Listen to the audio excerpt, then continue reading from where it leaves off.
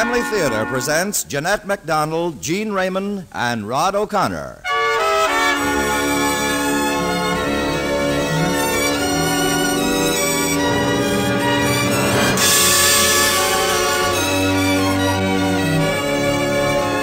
From Hollywood, the Mutual Network, in cooperation with Family Theater, presents transcribed God in a Red Scooter, starring Gene Raymond and Rod O'Connor. To introduce the drama, here is your hostess, Jeanette MacDonald.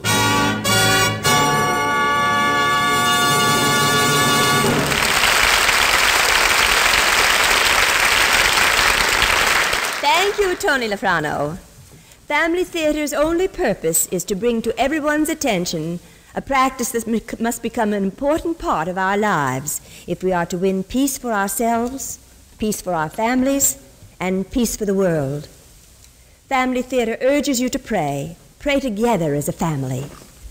And now to our drama, God and a Red Scooter, starring Gene Raymond as Ed and Rod O'Connor as the narrator.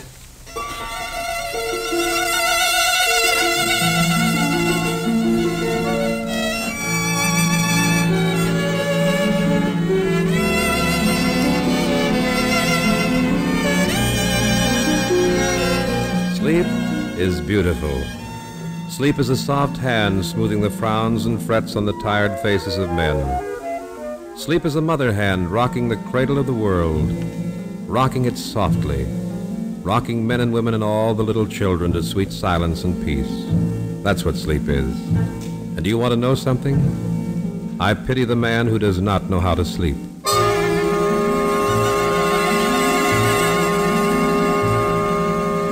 Consider little Eddie. I love children like Eddie. Eddie knows how to sleep. Before he went to bed tonight, he was having a talk all by himself down there in the garden. This is the way he spoke this afternoon. And you know what I said, God? You know what I said to Daddy? I said, God did hear me. That's what I said. And God, remember when I said, please give me a red scooter like Stevie and Tony's got? Remember when I said that about the scooter? Didn't you hear me, God? Huh? Didn't you? See what I mean? See why I love little children like Eddie? He wanted a red scooter. He went to sleep dreaming of a red scooter. And did he get the scooter? Well, I shall have to tell you the whole story. In a manner of speaking, the story begins with grapes. From this hill, you get a pretty good idea how it looks, Jeannie. Oh, the vines are beautiful, Ed. Yeah. A nice dark green. It almost makes you want to laugh and cry, Ed. Standing here like this and looking down on our land. Our very own vineyard, Eddie.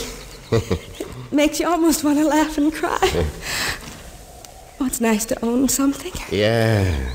Cost me plenty, too. But it's worth it. When'll the grapes be growing, Ed? Oh, 3 years. Takes at least 3 years. Oh, it seems so long to wait. I mean, you'd think they'd just pop out. Not grapes, Jeannie. You gotta build up grapes. You gotta work a vineyard. And then after 3 years... Do you know what it's gonna be like down there? What? They're gonna be out there on the wire trellises, those grapes. They're gonna be hanging thick and heavy by the stakes. And when the harvest comes in, we're gonna be packing in over 200 tons of the best red emperors in California. Eddie will be 3 years old when we start picking our grapes. Yeah. He'll be walking. Yep. It takes time for kids and grapes to grow.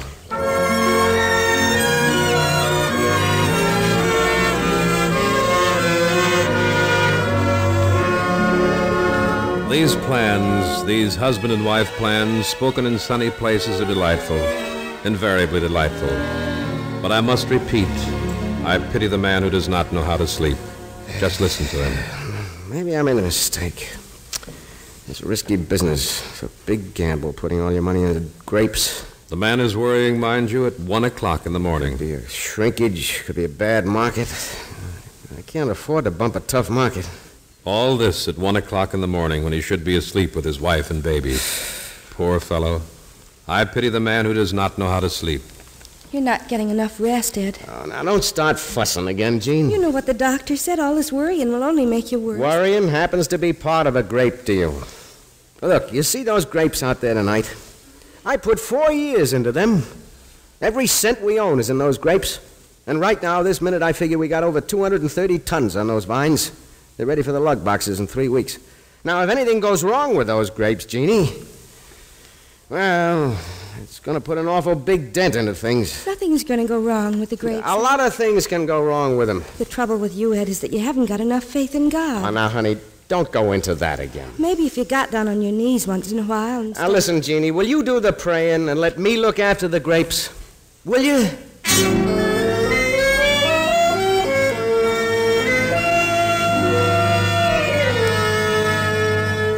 Well, that's the way it is with some people. You'd think Edward might have a little more trust and faith and confidence in me. I like the man who sleeps. I love the man who relaxes and who, like a child, rests easily in the arms of my providence. Not so with Edward. Edward is too full of plans, as if the plans of men were merely the plans of men. Listen to him. Sure, I'm ready to start, Campbell. My grapes can't wait. Where are the pickers you promised me? We're coming up the valley as fast as we can, Ed. Don't blow your top, man. You got enough pickers for me? All you need. Only give me time. Now, how soon do you figure to make it? We'll be cutting your vines by the 17th. I'll guarantee it. Well, okay. Only make it fast. Well, as fast as I can.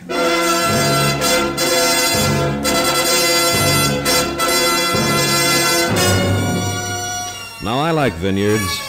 Vineyards in the fruit of the vine, thick-clustered grapes, all bursting black and purple in the harvest time. These are among some of the lovelier aspects of my creation. I bear no grudges against vineyards, having regard for the littlest grape. But once in a while, by design, clouds will gather for reasons sufficient to the ultimate purpose of things. I gather a breeze at Burbank and scoop a cool breath off the high Sierras. Northeasterly, my gales go playing with the canyon dust and the sea sands at San Diego. And quite suddenly, quite perceptibly, there's mist in the Midlands and in the valley of the San Gabriel, and out around the mountains and down from the mountains, down around the flatlands of San Fernando. Nor is it any surprise that there is mist also in the eyes of a woman in Fresno. It won't rain, Ed. Don't keep staring like that out of the window. You heard what it said on the radio. But this is just mist, Ed. You know how it is with mists. They come and go. And it'll be dry tomorrow. The grapes will be dry. Wait and see. Listen. It's only a little flurry of rain, Ed. Listen. God won't spoil everything by letting it rain now, Ed. I know he won't. Oh, God, don't let it rain.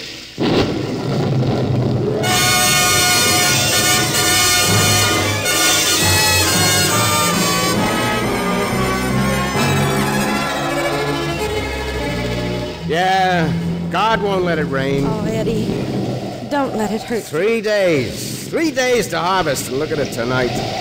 You work for years, you prune, you cultivate, you put every red cent you own into grapes, and what do you get? A washout. And a man ain't supposed to cry. Yeah, a man ain't supposed to cry.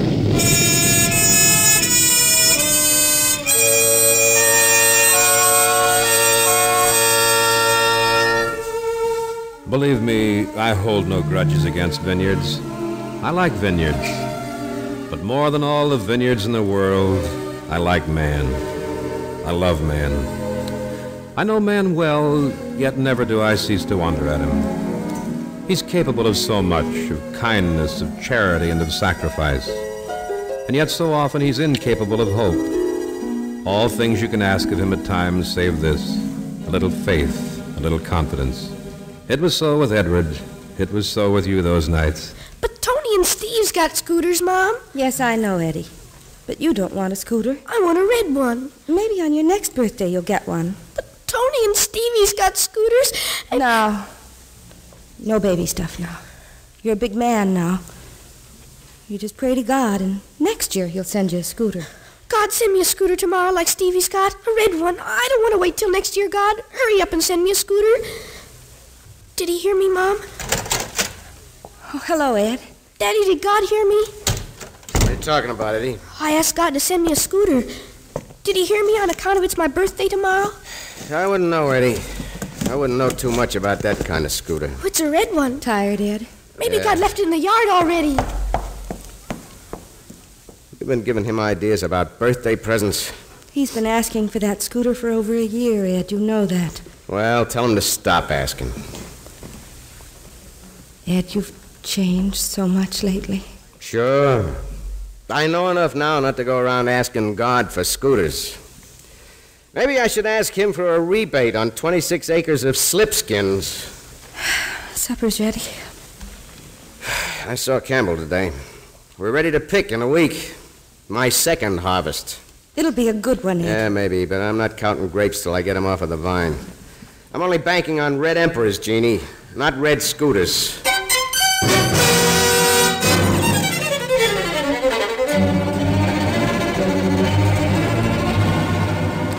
What are you so jittery about, Ed? Heck, man, you're gonna do all right. Got a nice crop out there. I had a nice crop last year, too, Campbell. Oh, forget last year. From the looks of them vines, Ed, I'm guaranteeing you'll be cutting 300 lugs a day. Yeah, okay. I'll be seeing you tomorrow, Campbell. Right. Oh, Ed. Yeah?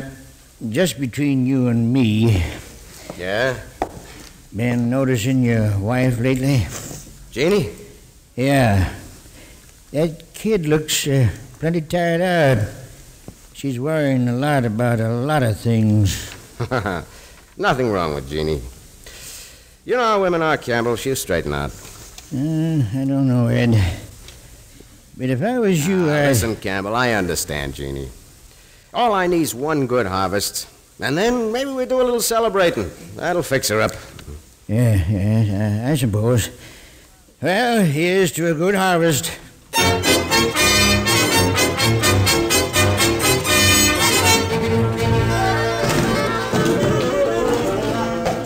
at those grapes piling up, Campbell. Those are big lugs.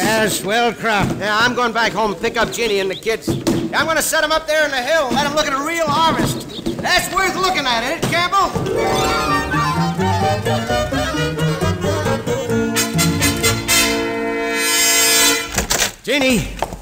Jeannie, I got a surprise for you and the kids. She's lying down again. I knew I'd find you in here, lazy bones. Hey, look, Jeannie, I want to take you up in the hill. You and the kids. What's the matter, Jeannie? Tired, Ed. Hey, you don't look so good. You don't look good at all. Maybe I better get Doc Hanley for you. Oh, wait a minute, Ed. It's funny. Somehow, I've always had a feeling I'd be lying here like this. Talking like this. Telling you sooner or later. What are you talking about? Ed, I'll be leaving you for a while. Jeannie, what are you talking about? Maybe you'd better start praying for me, Ed. No. Don't leave me alone, Eddie. Don't ever leave me alone. Just keep praying for me. Maybe we'll still take that trip someday, you and me, Ed. Sure, Jeannie. And we'll go first class, huh? Uh-huh. All the way to Holland to see the tulips and the kids with the wooden shoes.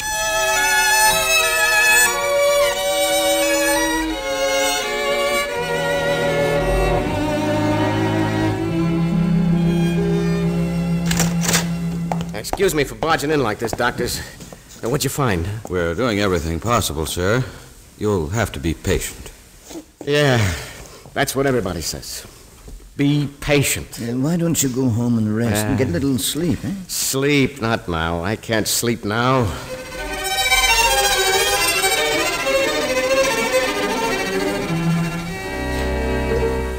Maybe you'd better start praying for me, Ed.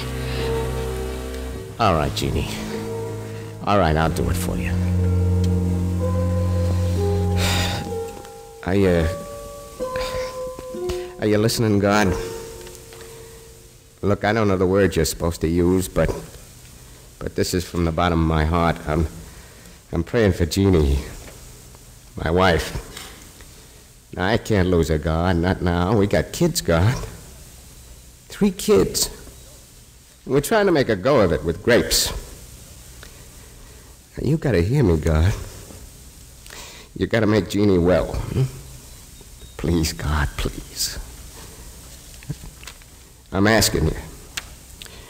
from the bottom of my heart.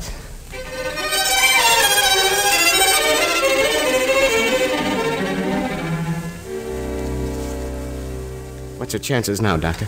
Sorry, I think you'd better be prepared for the worst. You mean there's no chance? She's getting weaker. I'm sorry. I see. I understand. Okay, Doc.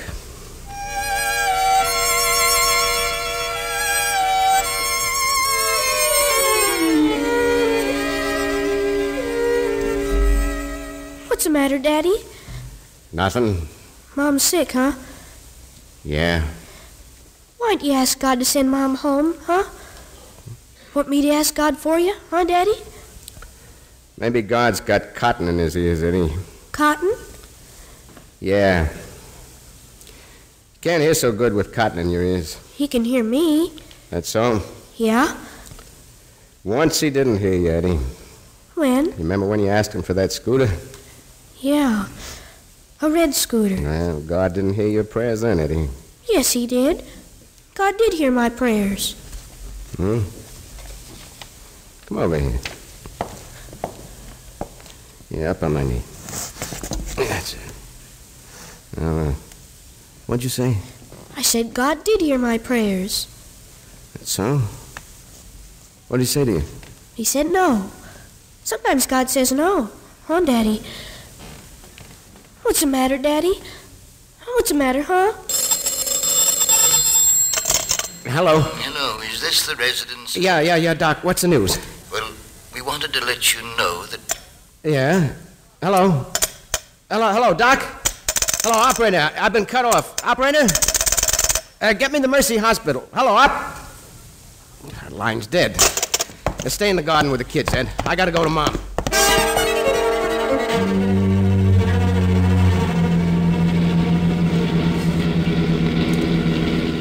Dear God, I don't know how to pray to you. Sometimes God says no. Huh, Daddy? All right, God, you got me where you want me. You're the boss. I'm admitting it. You're the boss. Only listen to me now, will you? I don't want Jeannie to die. All alone. Without me. You hear me, God? Look, I can take it. I can take anything. Only don't let it be all alone. I'm asking you, God. Honest to God, I'm asking you.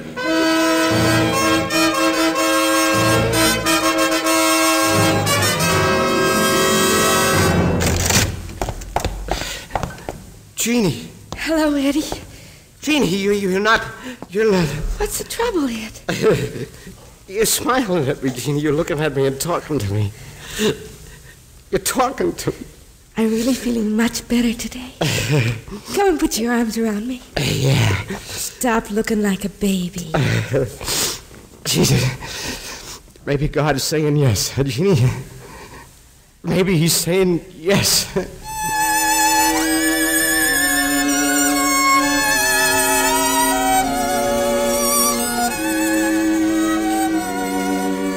The night tonight is beautiful over California. For the first time in a long time, a tired man sleeps. Resting at last in the shadow of my hand, he sleeps. I might have said no. I have said no to some of my loveliest children, my best beloved. But know this always, Edward. There are times when my refusals are necessary to a plan you cannot understand. The little Eddie, being wiser in his innocence, seems to understand. That storm upon your vineyard, that storm that drew your curse, was a blessing to 1,000 other Edwards in pasture lands parched by the drought 600 miles to the north. So tragedy, the tragedy today is but the pruning and the preparation of a lovelier tomorrow. Yes, there are times I've said no, as many fathers have said no to their dearest, their best beloved children.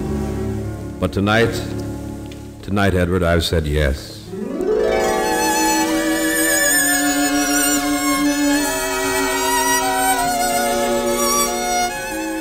O night, rest lightly on the tired eyes of the man.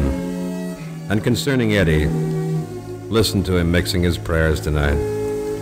Our Father, who art in heaven, the Lord's with thee, and blessed is the fruit, and give us this day our daily bread, and ever, amen. And send me a scooter like Stevie's got. I tell you, I've seen all the beauties of my creation. But there's nothing so beautiful as the small face of a child, the small lips of a child fumbling with prayer, getting it mixed up, getting it tangled and sweetly muddled with sleep. Listen to him. A red scooter, oh God. And all the while, the soft fingers of sleep are smoothing his eyelids, closing them easily. Red scooter, oh God. All right, Eddie. It'll be a red scooter. I've willed it, Eddie. A red scooter. Now sleep, Eddie. Sleep.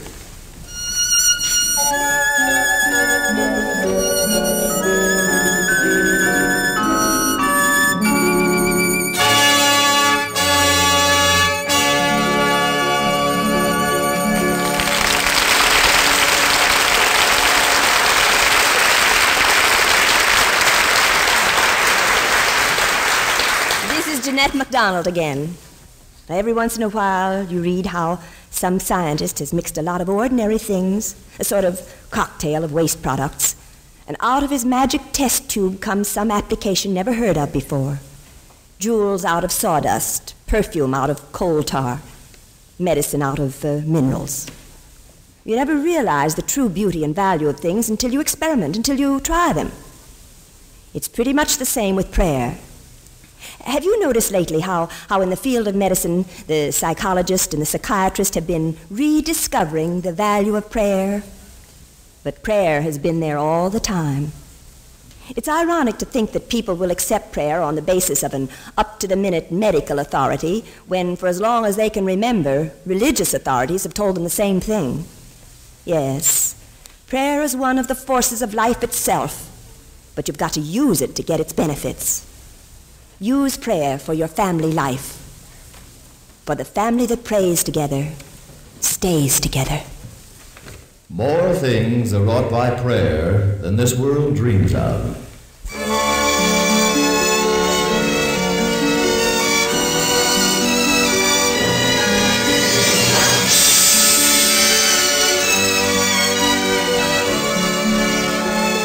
From Hollywood, Family Theater has brought you God in a Red Scooter, starring Gene Raymond and Rod O'Connor. Jeanette MacDonald was your hostess. This is Tony Lafrano expressing the wish of Family Theater that the blessing of God may be upon you and your home, and inviting you to be with us next week when Family Theater will present Namgay Dula, starring Ruth Hussey. Join us, won't you?